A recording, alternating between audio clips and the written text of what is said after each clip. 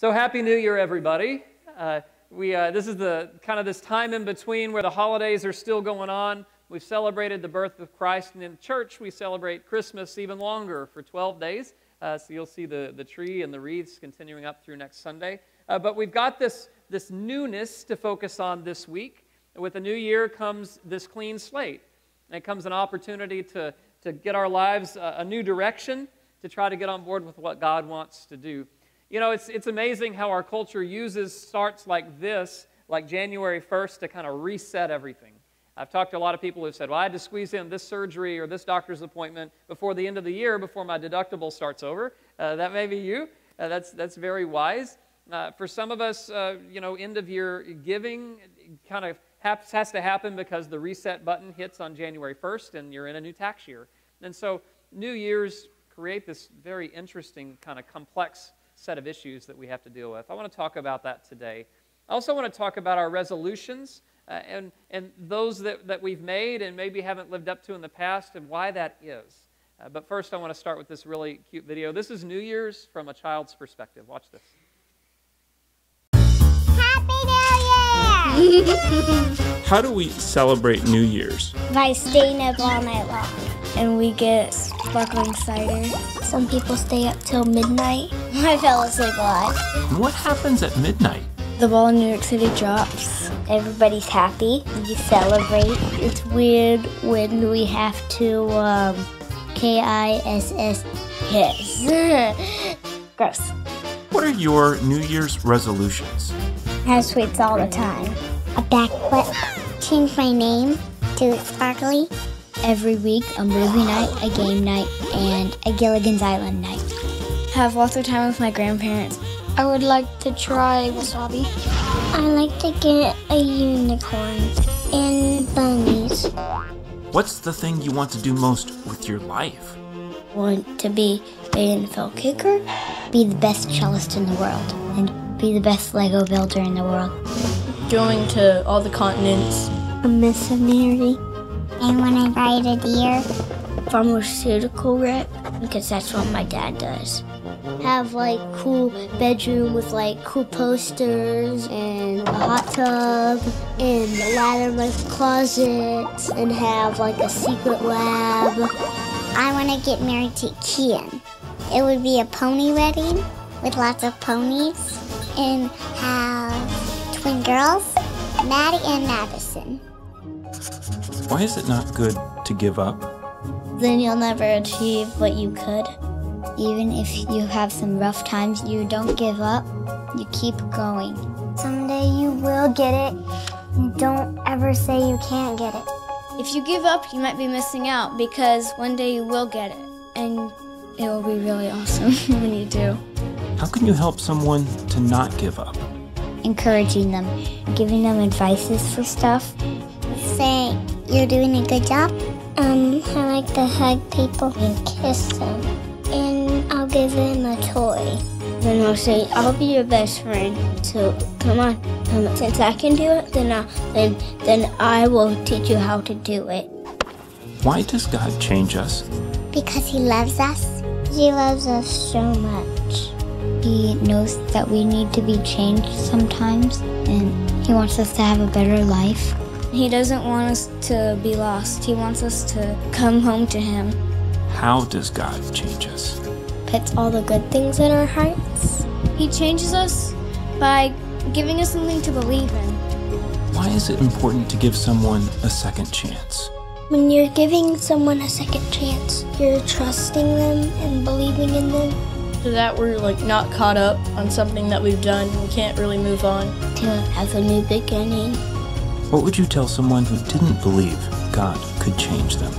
That Jesus died on the cross for our sins. And He can change you because He's Jesus. Keep praying and He will change you. You will feel it. Because you can do all things through Christ who strengthens you. Happy New Year! Happy New Year, everybody. Happy New Year.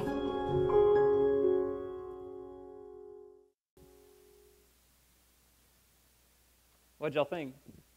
It's pretty good.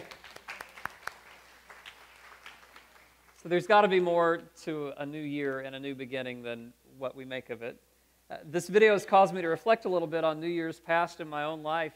For many years, my family had a DJ business that I took over, so for decades of my life, I was always at somebody else's New Year's party when the clock struck midnight, and that one year changed to another. And so we would always see people dancing the night away and having a great time. And I always knew when it was getting close to midnight every year, because you would start to see all the stuff get passed out. You'd see the little noisemakers, you know, those things, and the streamers that burst open when you squeeze it or pop the top, and those goofy glasses that have the year across. And 2011 was odd because you had 2, 0, and then like a 1 in front of your eye, and that was always really weird. I thought, how are you going to see through a 1? But we always wear those awkward glasses. And then there's those spinner things that sound like all right, we have a cold on New Year's. This is great. But that always happens. And then I could always, like clockwork, know, because people were always watching their watches and getting ready. So we'd fade out whatever song we were playing. We would start the countdown. Everybody would count together, 10, 9, 8. And then Happy New Year, and we'd play Auld Lang Syne. And folks would pass out cider or champagne. And then there'd always be black-eyed peas and cabbage. I always thought, man, that's the last thing I want to have at midnight is black-eyed peas and cabbage. But okay, we do it on New Year's. This is really awesome. And so that was my celebration of New Year's, and that's all I knew for about the first 20 years of my life. I didn't really realize there was a crystal ball in New York that dropped to bring in the new year until I was in my 20s. And life really, really changed, especially after my wife and I got married and moved to North Carolina. We spent some New Year's up there, and all of my friends at seminary went back to their hometowns for New Year's, and so it was just me and her. And we had wonderful times celebrating together, going out to dinner and watching a movie, and then going home and watching the ball drop in New York and all of that. I realized as I've gotten a little older and gotten married that I don't like to stay up as late as I used to. And so we became our custom to watch the ball drop at 11 o'clock and go, well, yay, midnight has reached the American shores. Happy New Year, everybody. And then go to bed. That's changed even more now that we have a son who doesn't care whether we stay up until 1 in the morning or we go to bed at 8. He's going to be up at the same early hour every single day. And so I know if we stay up until midnight this year, we're going to pay for it for half of 2014, just trying to get caught up on everything. I began to think about today, having watched this video, what is it that we do when we celebrate the new year? We get together to celebrate many things throughout the year. There's birthdays and anniversary. Somebody graduates from high school or college, you get together and have a party. If a soldier comes home, we celebrate that. If someone gets engaged or married, you throw a big party to celebrate. But what is it exactly that we're celebrating on New Year's? Maybe this year you're celebrating some accomplishments that have come your way. Maybe you've gotten a promotion at work, or you found the job of your dreams. Maybe you've gotten married or moved into a new house. Maybe your children have accomplished something great, and you look back and you go, man, what a great year this was. Maybe you're just celebrating the fact that the year is over. You look back and go, man, you know, I had a family member that went through a difficult time with his health and recovered, but boy, that was tough. And man, I financially, it just has been really tough this year. And you look back and maybe you struggled academically for a little bit, and you go, I'm just glad that 2013 is behind me and that I have a fresh start and the slate is wiped clean in 2014. I think we celebrate because of that. Well, we look back, but we also look forward. We always approach a new year with hope. Things have got to be better. I've got to be happier this year. Things have to be different in my life.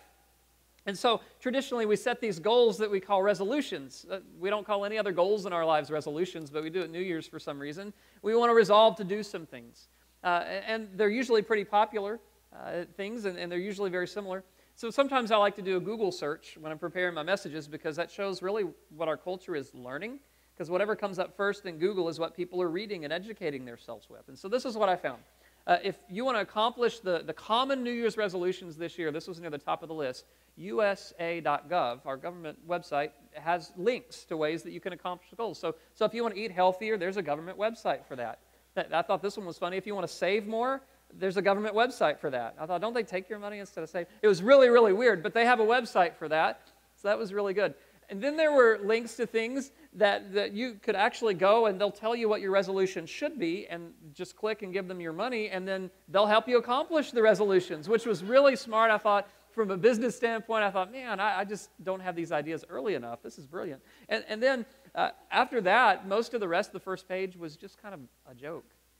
You know you're going to make New Year's resolutions anyway, and you know you're never going to keep them, so let's just list all the ones that you're going to make and not keep. And I thought about the truth in that. I mean, there's several articles that were kind of geared that way. And I thought, that's true. I make resolutions every single year. And I very rarely find myself looking back at the end of the year going, yeah, I kept that. I accomplished that. Maybe it's because I'm going about it all wrong. I think New Year's could be something even more meaningful for us. More than just these things that we want to see happen in our lives that we don't end up keeping, but maybe to look forward to what God can do.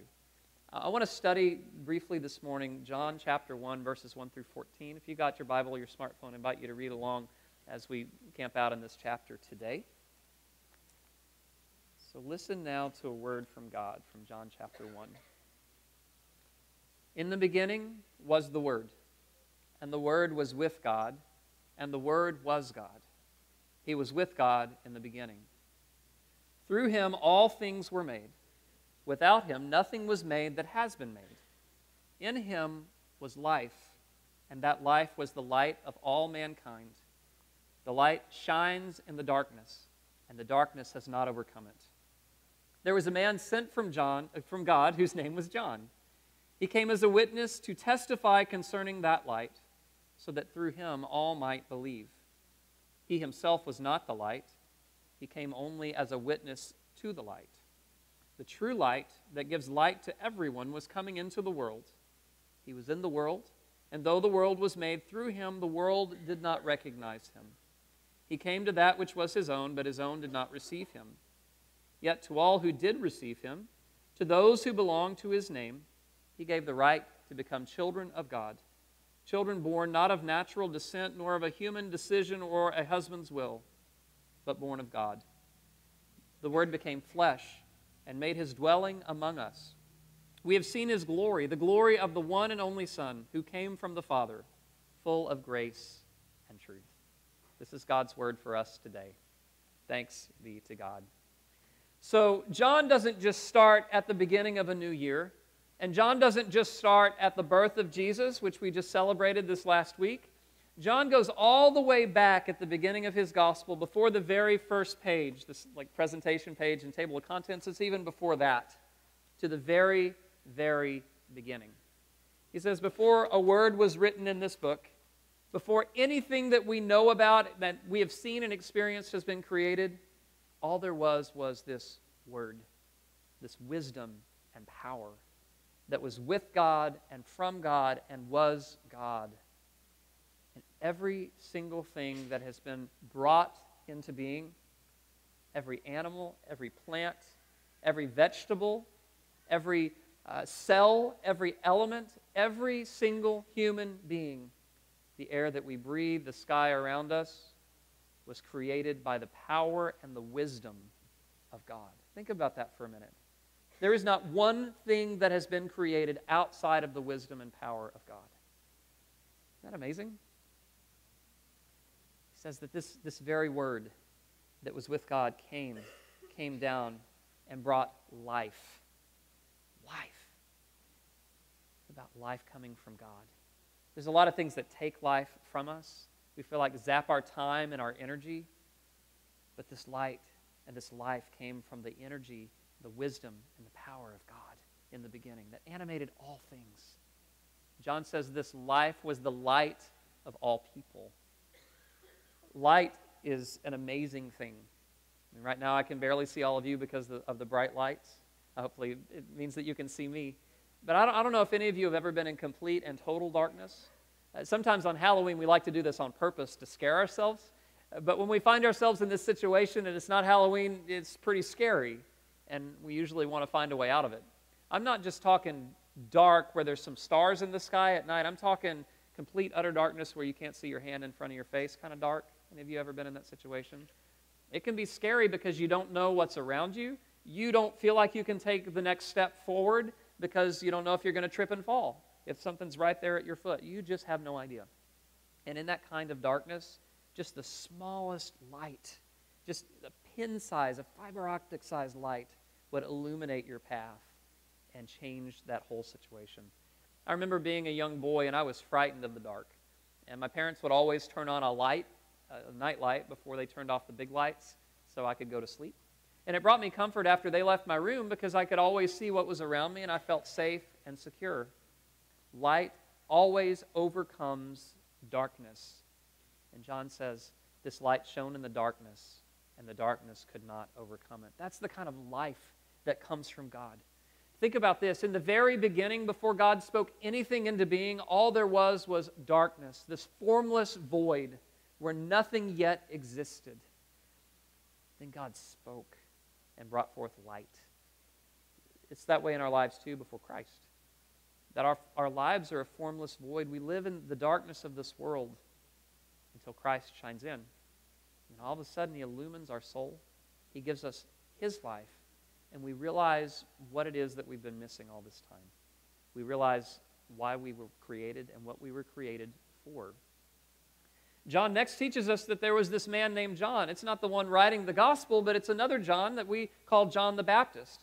And he came before the light to testify that the light from God, the wisdom and power that came from the very beginning of the ages, was coming into the world. John was there to point others to the light so that when they encountered it, they would know, aha, this is it. This is what John told us was coming. I recognize this. I'm ready to take it unto myself and make it my own, to take this life and make it a part of mine. But John says, even though the light and the power that created everything was in the world did not recognize him, the world did not receive him, and the world did not accept him. This world is in darkness without Christ. Even when he came surrounded by the light of stars and angels, with heavenly choruses and all of these messengers, the world missed the fact that God was here. That God was here. But then he gives us a yet. And this is amazing. Yet, for those who receive him, to those who take him unto themselves, to those that actually accept the gift that God is freely offering you, he gives you that wisdom and that power to become children of God. Not born of human will, but born from above. Born of the Spirit. That means we can take that life and make it a part of our own. That we don't have to live to ourselves anymore. We don't have to live according to the rules that the world gives us when we receive Christ into our lives. All of a sudden, we've been made new. And the slate has been wiped clean, and we've been given this opportunity to live the fullness of life that comes from God alone, not the things that we can take and manipulate from the world around us. And then John ends this way. This word, this power, this wisdom from God became flesh and dwelt among us. That word dwelt means tabernacled or pitched a tent. In the Old Testament days, the tabernacle was the place of worship. It was set up wherever the people wandered around in the desert, and they gathered together as a community to worship God there, to lift up their offerings to God, to say, God, I'm here ready to make my life right with you again. Jesus was that tabernacle, that tent. He moved into the neighborhood so that people could stream to God and receive the light and the life that God wanted to give all people. So what does any of this have to do with New Year's resolutions? I'm glad you asked. This has everything to do with where we start. I think very often I fail in keeping my resolutions because I start with me. I start with things that I think will make me happy. I reach for things outside of my soul, and I say, look, if I only can exercise more and eat better and save a little bit more money and finally read those books that have been stacked up on my shelves for months that I've never gotten to, then I'll be happy. And when I begin to do these things at the beginning of the year and begin to rearrange my time, I realize I'm not happier, that I still feel empty. And I think that's why I fall away from keeping these goals that we call resolutions. It's because they don't get at the need that really, truly exists deep down. I think John's gospel teaches us something about New Year's resolutions. He says, don't start from the outside and then try to change the inside. Let God be your start and be changed from the inside out. That's the difference. If I try to exercise on my own and I don't really enjoy exercising, it hurts in the beginning. It's always better if you're in that routine and you're in the mode.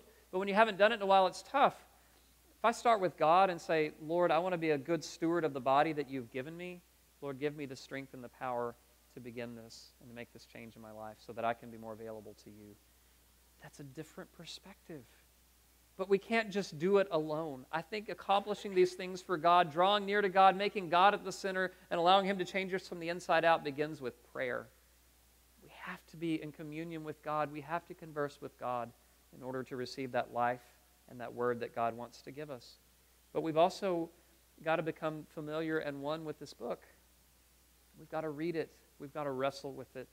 We've got to figure out what it's teaching us, the ways that it wants to change us, the ways that it talks about who we are, but who we can be in God, the ways that our souls are crowded and covered with darkness until His light shines in. We have to be acquainted with this book. But next, John would say, you can't ever do it alone. You need somebody else in your life that has experienced this transformation, that has experienced the change that comes from above and has seen it work in their lives. You need them to come alongside of you in order to begin to get live life through God and God alone. We all need a John in our life.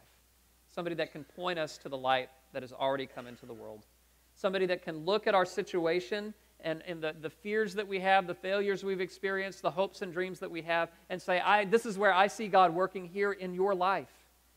I loved this video because it began to turn New Year's resolutions on its head, and it wasn't anymore, what can I take for myself to change my life? It was, what can I give in order to bring light to other people?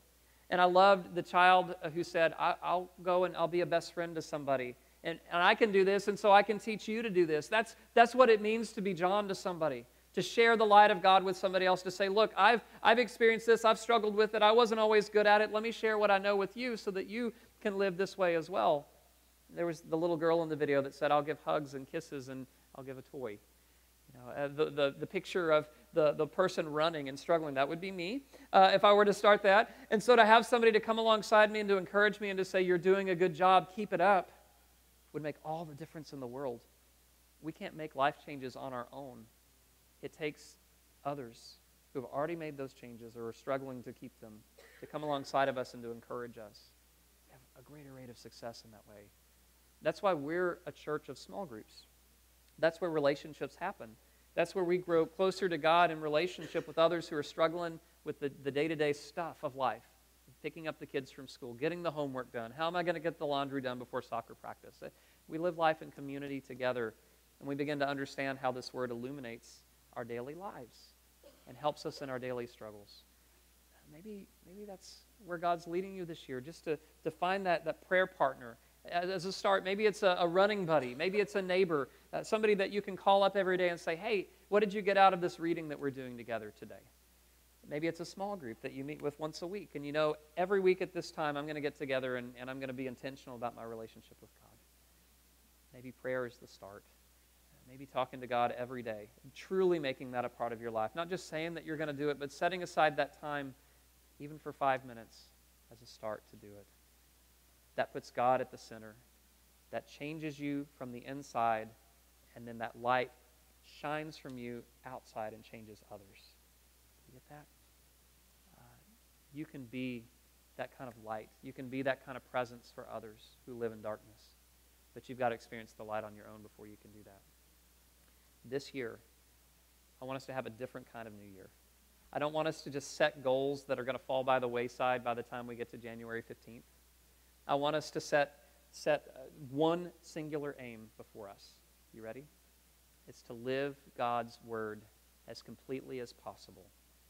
To live like Jesus. That's our singular aim. If we start there, I believe God's going to open the doors to have everything else happen as well, because we can't find happiness in losing weight. We can't find happiness in eating healthy apart from Christ.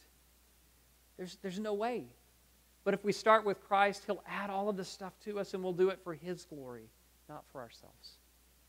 So make that your singular aim. Remembering that the Word became flesh and lived among us, and in Jesus we have seen the glory of God, full of grace and truth. Live God's word this year, and then go and teach others to do the same. Let us pray. Father, we thank you that your light is shown in the darkness, and the darkness could not overcome it. And so, Lord, here we are at the end of another year, with all of our accomplishments and victories, with all of our fears and our failures and our disappointments, with all of the anxieties we carry with us into the new year. Lord, this morning we just lay it at your feet. And we say, God, every victory has come because of you at work in me. Every fear and failure that I have in my heart and in my life, I know that you're with me as I go on the journey. And so, God, in 2014, I'm going to trust you. Lord, if there's an area of our lives that we've kept closed to you, just that one little piece of our life, we've just closed the blinds and kept the windows shut. Lord, give us the strength and the trust to crack that window today. To let that one fiber optic-sized light just penetrate the darkness of that area. To let you in. To let you give us the life that can come from you, not the things that we grab for ourselves. Lord, we all need a John. Somebody to come alongside of us, to encourage us, to tell us we can do it, to tell us it will get better, to tell us that Jesus loves us so much, that he died on the cross so that we could be changed from the inside out. Lord, help us as we go into this new year to seek out others who are in need of a friend, to go and seek out others who are in need of encouragement, and to be John for those who are struggling, who are reaching, who are trying. Lord, we're thankful for all that you've done in our life, and we look forward to all that you're going to do. So be with us, Lord. We love you.